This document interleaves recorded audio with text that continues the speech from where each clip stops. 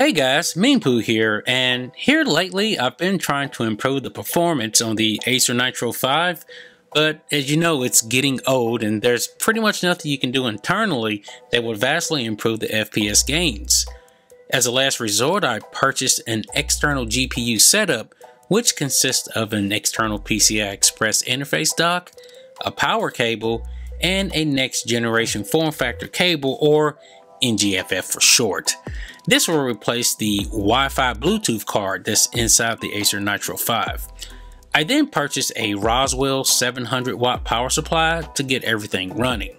This is the familiar NVIDIA control panel, which lets you change some things to your liking, such as resolution, dual displays, color settings, and which adapter you would like to use. Here's the DirectX diagnostic tool showing that the GTX 970 is recognized. This will be the first video card I test, and then later on I'm going to use the Vega 56. It also lists the model of the laptop and some important info. The next screen is showing that the 1050 Ti is having a problem.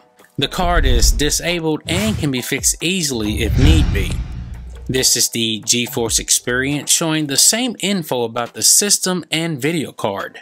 In Falling Order, which is the first game out of 2, I'm getting at least 50 to 60 more FPS. On the top left where it says 1050 Ti 0%, for some reason when I change some games, this happens. And I'll have to look into the problem a little later, I'm just a little short on time.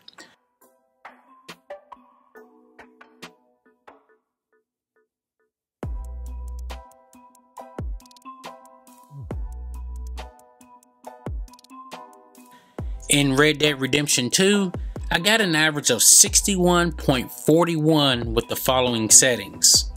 And this is with the Vega 56. In this next clip, I'm going to have Red Dead Redemption 2 being recorded by software, and then I'm going to have it shown or overlaid on top where I'm externally recording, and you will be able to see the difference in FPS drop. I'm not exactly sure why there is such a steep FPS drop by using recording software, but it's very much more than normal.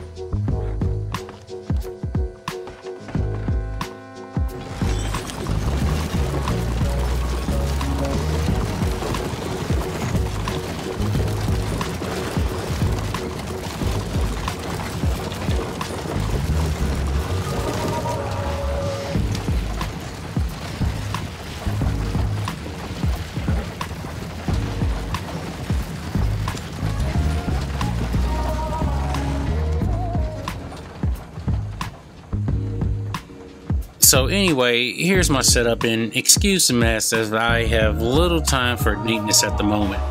This is the power supply, followed by the RX Vega video card, which is inserted into the dock.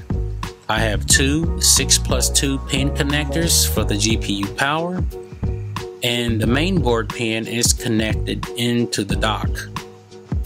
I have an HDMI cable going out of my TV monitor, and the NGFF is connected to the Nitro 5 using the NGFF expansion slot. And this pretty much wraps up the video. Thanks for watching, and I'll see you next time. Meanpooh out.